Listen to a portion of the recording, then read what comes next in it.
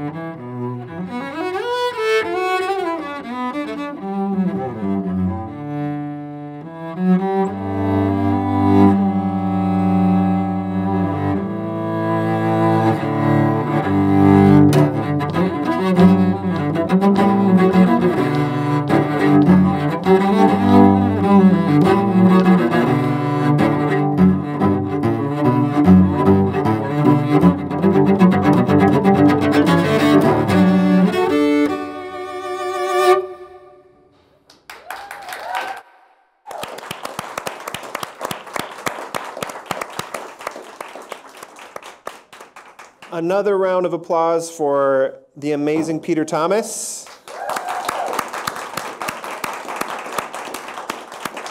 And Peter from the Milwaukee Symphony Orchestra was playing Julie O, a composition by Mark Summer. Thank you. All right, so my name is Adam Carr. I am your host of MKE Arts Live. This is a showcase of the amazing talent in the arts and culture community here in Milwaukee. This is our 4th episode, as Katie mentioned at the top of the show, and today's theme is dinner and a show. So thank you to the United Performing Arts Fund for making this possible, and our guest here today is Brian. Just kidding, it's not Brian. It's Erik Johnson. Brian. Erik Johnson. Round of applause for Erik. So Erik, what do you do? I am a dancer for the Milwaukee Ballet. All right. In short. So we had a chance to talk the other day, and I learned Erik has an incredible background, and he performed, he danced in Philadelphia, in Pittsburgh, and Rochester, New York, all before moving to Milwaukee at the age of 21. So you've had a long career already, and you've been here 5 years, and you it sounds like you grew up pretty quickly, and ballet was a way that, ballet kind of shoved you into growing up and becoming an adult pretty early. Yeah, I guess that was sort of my, like moving out of my home at 17 was sort of my going away to college experience, packaged differently, I suppose. And then I moved here at 21. I think I grew up quickly, but I didn't know as much as maybe I thought I did.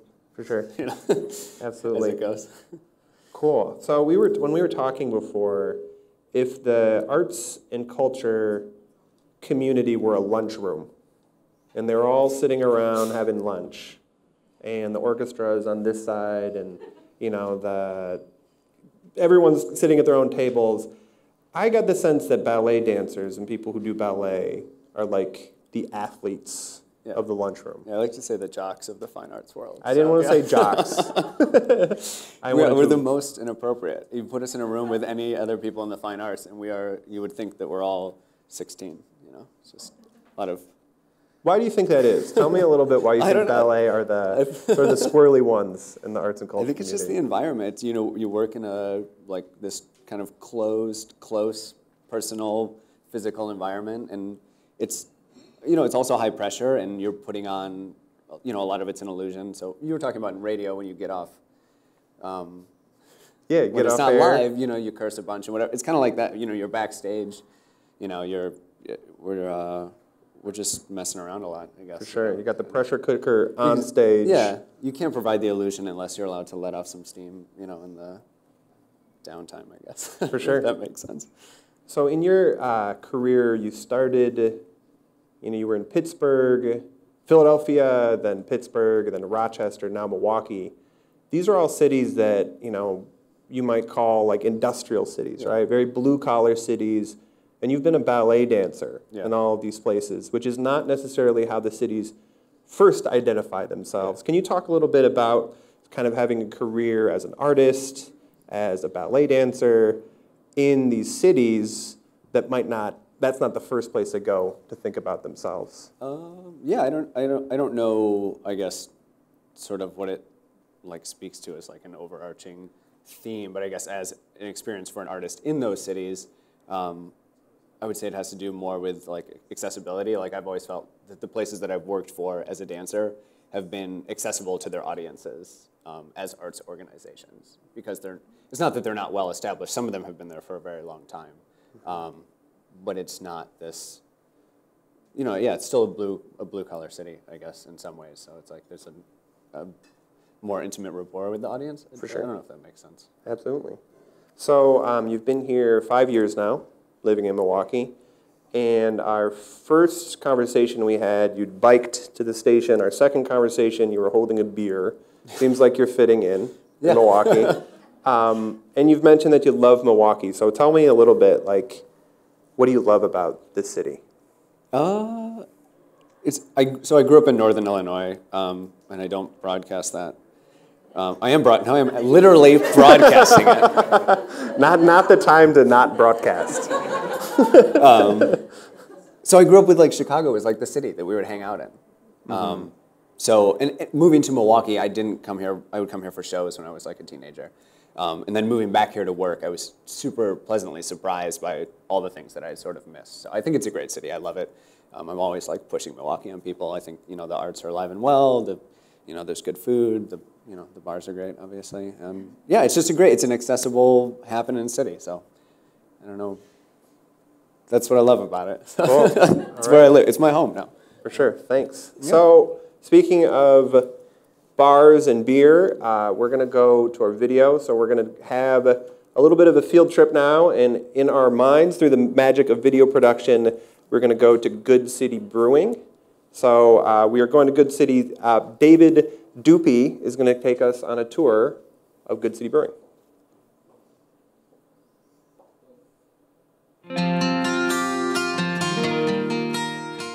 Good City was born out of kind of two shared passions, the love of the city of Milwaukee and the love of craft beer. It's three of us, myself and my other two partners, Dan and Andy.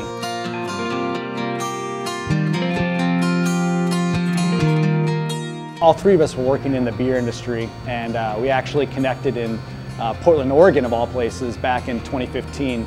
We were attending the same craft brewers conference out there. Milwaukee, despite our strong beer heritage, was just a little bit behind as far as new startups. And so we were really inspired to open an urban production brewery that kind of contributes to Milwaukee's resurgence.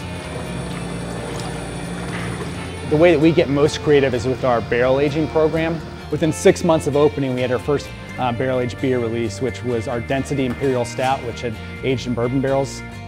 And so there's a lot of creativity that goes into that between sourcing specific barrels, whether they be bourbon barrels or Chardonnay barrels, and then we play around with different adjuncts and flavors in those barrels, whether that be vanilla or chipotle peppers. We're the official brewery of the Milwaukee Film Festival. That's what this brewery is about, is it's participating in Milwaukee's resurgence. That's what our brand's about. That's what Seek the Good, our motto, is about. It's really inviting all of Milwaukee stakeholders to participate in the city's resurgence.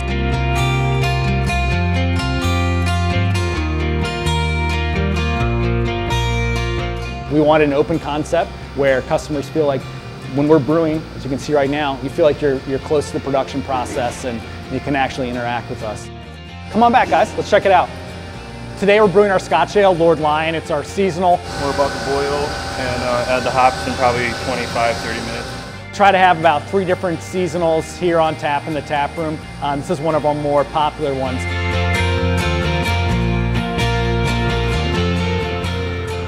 Yeah, tastes like fall. When we opened, we had 4 fermenters, and as you can see, we filled out this row. Now we have 9 fermenters, and then after that, we added 4 even larger fermenters over here. This is part of our expansion. Probably get up to about 5,000 barrels here in this space. This is where we package our beer. We're able to purchase a canning line, and so we're canning every Wednesday and helping us to put out. Right now we have 4 brands in 12-ounce cans you can find throughout town. It's a great area, great part of town. So to see new life breathed into this building is really rewarding, and it's fun to share that with our customers, and I think it's just indicative of the overall just momentum that's going on in Milwaukee right now.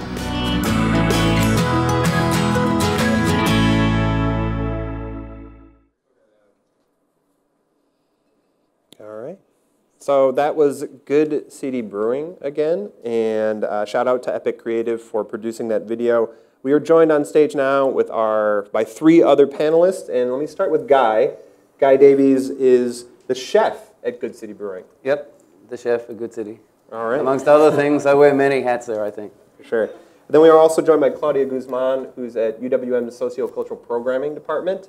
Also, she is the co-programmer of Milwaukee Film Festival's Cine Sin Fronteras series. That's right. And Bobby Drake, who is a spoken word artist, a poet, an entrepreneur, and a musician. That's it. All right. Yeah, that's all. Yeah. I was trying to be right. No, that's good. You nailed it. So a round of applause for our panelists up on stage. And my first question for them, given the theme of the show, dinner and a show, is I'm giving you the opportunity to plan an evening out for yourself, go to dinner and then a show. Where do you eat? What do you see? Who wants to start? I'll go. All right.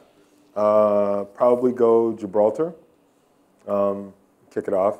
Hopefully Evan's playing. And then, you know what? Dinner is probably going to be somewhere up the street, somewhere in the general vicinity. I'm not really sure on the food, but it's going to be within walking distance because we're gonna get pretty toasted at Gibraltar. Something to soak up. Yeah. Yeah. All right. Let's go next. I'll go next. Yeah, walking or biking for me, for sure. You know, Milwaukee's so great. Everything's so close together. You can do that, you know, from one place to the next. Easy Tiger on Brady Street. Evan makes great small plates inspired by food from all over the world. And probably the Jazz Estate, because I love it. It's been there forever. Guaranteed to get great music and have a good time. My favorite restaurant by far that I recommend to anyone who's visiting Milwaukee or that I take my guests to is La Merenda.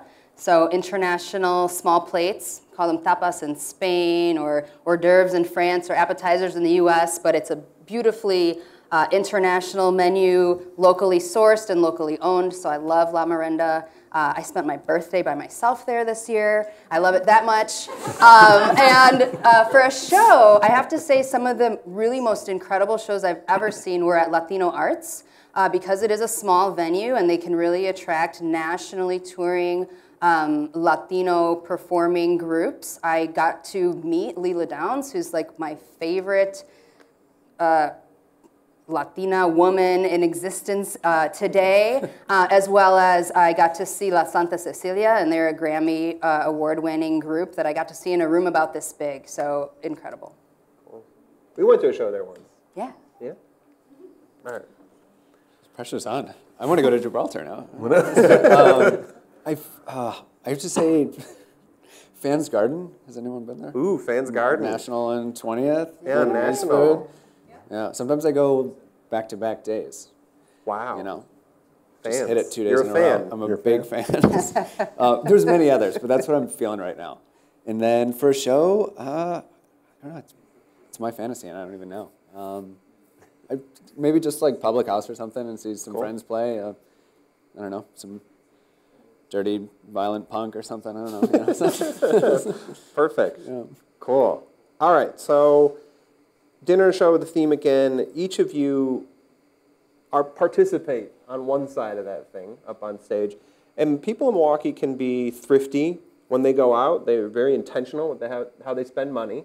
So you guys, as people that are recipients of dinner and a show dollars that are spent in this city, what do you do, and then how do you think about giving an audience what they paid for? You know, I'm a chef, so food, number one, but the space and you're making food or entertainment approachable to people and making people feel comfortable. I mean, number one, that's what it's all about. You know, that's what we do for a living, offering that environment. You know, we have a factory, you know, our restaurant is smack bang in the middle of a factory, so it's kind of exciting. You can be a part of the industry that we work in and the space that we've created just by stepping in the door. So really it's our responsibility, well, my responsibility to make sure that everyone has a great time when they get there. I would say intimacy. A lot of what we do is building the space for people to be able to relate to the character, to be able to emote, and to be able to talk about those things that they wouldn't normally talk about. So creating that moment of intimacy in rooms not bigger than this size is the key element to me to having a good night and to providing something that means something. Yeah, I guess just getting people excited about dance and kind of breaking down that, like, it's Milwaukee Ballet. A lot of people think, you know, classical ballet, and they kind of like, you know, it sounds like a big night out, maybe a boring one for some. So it's like, I'm always pushing. We do a contemporary series in January, and I'm always like, go to that. It's a triple bill. It's 3 pieces. It's like, you know, contemporary music often. It's a nice introduction for people, you know, into the world of dance. It's not necessarily classical ballet, and it allows them to sort of cut their teeth. And if you don't like something, 20 minutes later, it's another piece. For sure. You know, so it's pretty. That's what I would say, I guess. Cool. So I had to write some notes about my answer to this question because I wanted to thread both of my jobs together. And I think the commonality there is that I create opportunities for folks to explore both the unfamiliar, but also to see the familiar reflected. And oftentimes that familiarity is themselves. So whether we're talking about works of art like film and music or theater, or the subjects of books and lectures or workshops and discussions at the university, I'm always mindful of that duality of both educating folks about the other or folks that are maybe less represented in the arts, but also about affirming and uplifting those marginalized groups and making sure that they have spaces to see themselves and their stories reflected in those cultural venues like the Milwaukee Film Festival, like the University of Wisconsin Milwaukee. Cool. So Milwaukee is a city that really likes comfort food. I mean that both like literally in terms of the food we eat, but then also metaphorically in terms of experiences. People like routine, like pattern. And we don't have a lot of time. I'm curious, so how do you guys balance the desire for familiarity from your audience, but then also a desire to push them beyond what they already know? I think personally I'm very aware of that comfort food, comfort zone of the Midwest and Milwaukee. Obviously I'm not from here, so like to catch up, I had to kind of catch up to speed of like what people eat and what they all want when they walk in the door. I offer some of that, but I never just offer it as the expectation would have it. I'm going to twist it a little bit. I'm going to like get the best possible cheese I can possibly get to put in a mac and cheese. It's not just going to be Velveeta, you know. It's like, so like, yeah, I'm going to give people what they want, but I'm going to push them a little bit on it. And every once in a while, make them like taste something a little bit different, go in a different direction.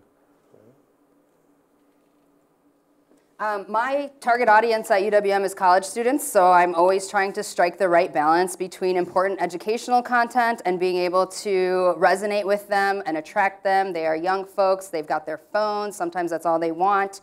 And so how do you get them to come out and learn something? Oftentimes it has to be through something that is familiar or a pop culture reference. So, you know, we brought in Kareem Abdul-Jabbar last year, but he wasn't here to talk about basketball, he was here to talk about Muslim identity. We brought in two of the co-founders of Black Lives Matter, and they talked about, you know, racism and mass incarceration and police accountability. And we couldn't necessarily have those conversations without those big names. And so I'm lucky that I work with a budget within an institution that most of those events are free and open to the public because it is an educational institution. And then similarly with the film festival, we take the very familiar medium of film and the cultural institution that is the Milwaukee Film Festival, and we throw in a documentary about Dolores Huerta or about Chavela Vargas and help people better understand the diversity within the Latinx diaspora.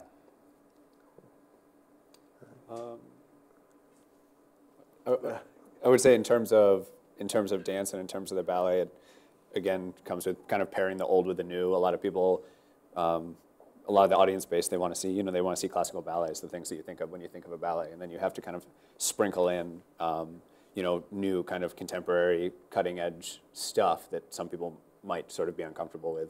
So you have to kind of sneak in the experimentation, you know, for your audience base. Cool. Well, we do one of the most uncomfortable things, and that's going to people's houses to perform. So that balance is that push of going into someone who doesn't know you or having someone bring you into their home. We usually offset by doing it publicly first so they can see it, get comfortable with it, and breed that familiarity, and then we move from there. Cool. All right, so audience members, we're going to ask for questions from you now. So if you have any questions right now, raise your hand, and Katie will bring the mic over to you. If you have a question, raise your hand. I actually have a lot of questions.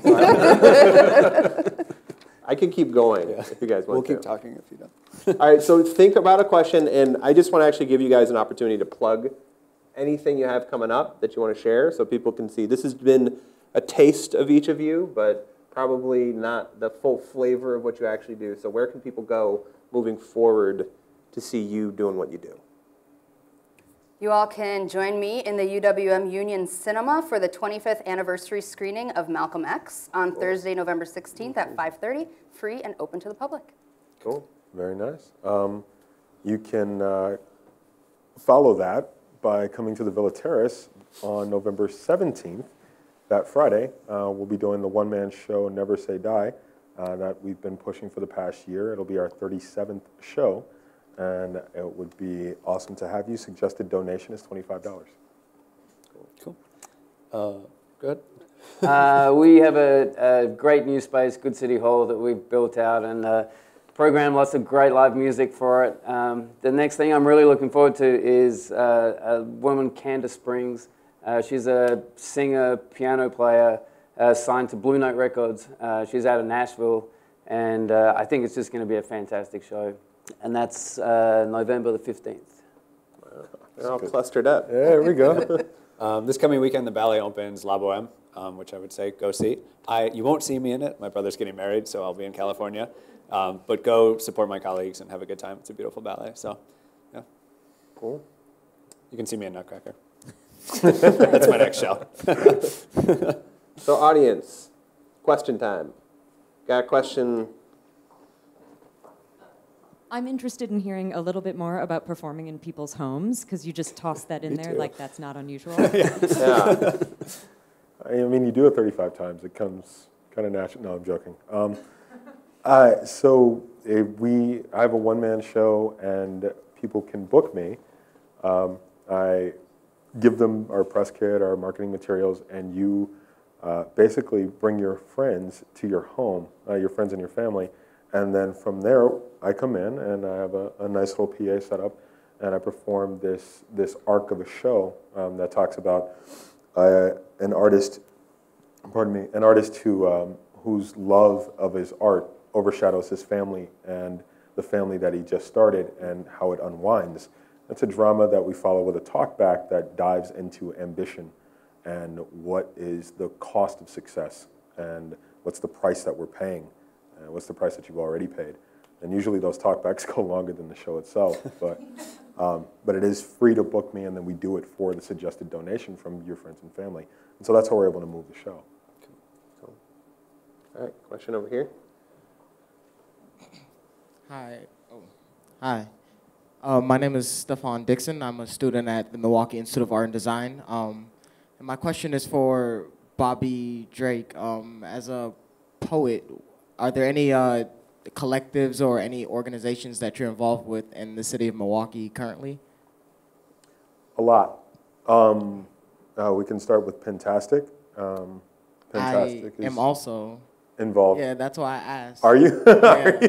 I'm like. That's why I'm like. We is that haven't met. Do I know you? Do we know? Yeah, Pentastic is actually having a slam tomorrow night. They have a Tuesday night at Gibraltar every week, and then as well as pickup lines and poetry, which is at 3041 once a month. And oh wow. I'm going to get yelled at about this later. Have you ever been to Lyrical Sanctuary? Lyrical Sanctuary, Jesus. And I was actually going to apologize to you, Claudia, because I actually live down the street from UWM, and there are so many events that I've not been able to go to just because of like bad timing with school, because I don't go to school at UWM. Yeah. But I am going to go to this screening of Malcolm X. Awesome. Definitely. And you know, the second Wednesday of the month, Lyrical Sanctuary. I do know. November 8th. I do know. A lot of my colleagues have performed there, and I work with Dasha Kelly in the Still Waters Collective. I'm actually one of her TAs. Great. That do workshops in Milwaukee Public Schools. So awesome. That's why I'm like, I'm surprised that we haven't met earlier. Right. Well, you know, the network is large. It's Dasha, right? It was also very enterprising to use the Q&A session to be like, hey. We should know each other. My question was, why haven't we met? That's why. That's the question. Well, the answer is that you just did. So, well, wonderful. So we are now going to have a performer join us on stage, Jason Powell from the Milwaukee Opera Theater. And this is a special treat. This is an original composition that he wrote. It's named Sweet Midwestern Girl. Is that correct? All right. All right. So Jason, this is a piece that he wrote and debuted it for a show of songs about Milwaukee in our area. So Jason from the Milwaukee Opera Theater. No, I'm not right. Thank you. Take it away. Go ahead, everybody. All right.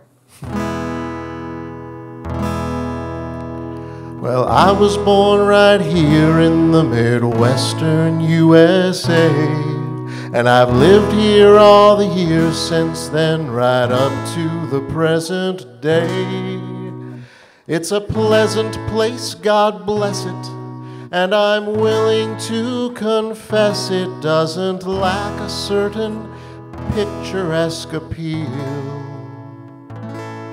But my foremost motivation to remain in this location is the allure of one particular ideal.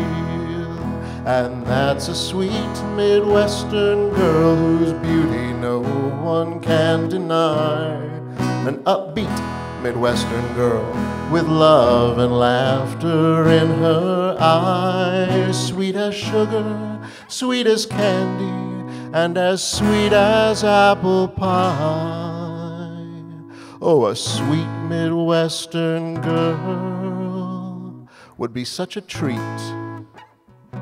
for a Midwestern guy.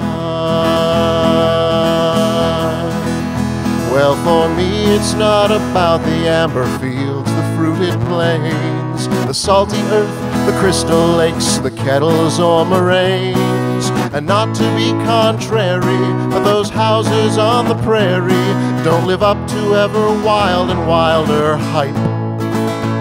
But I'll admit that my desire burns as hot as prairie fire in the presence of a certain archetype. Oh, it's that sweet Midwestern girl, oh yes, the kind that we all know.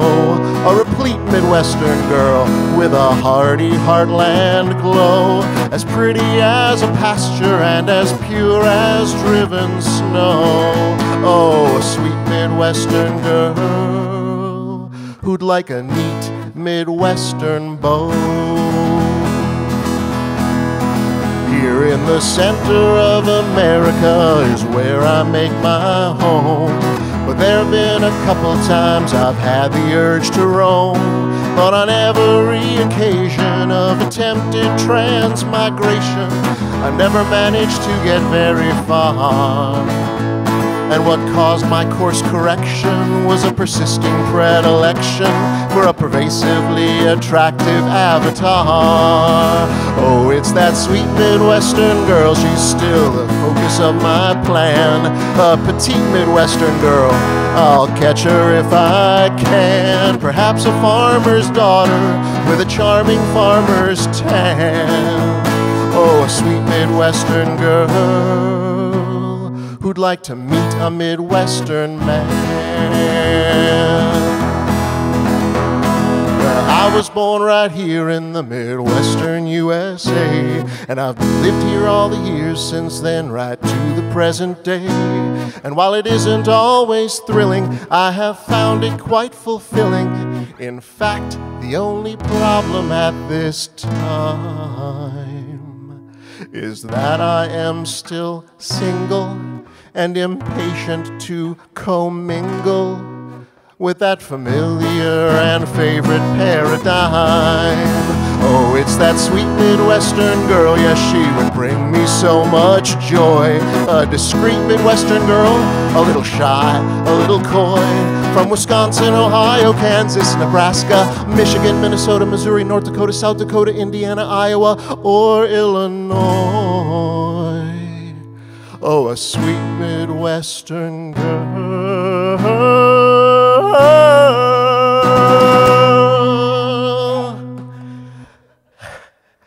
that would complete this Midwestern boy.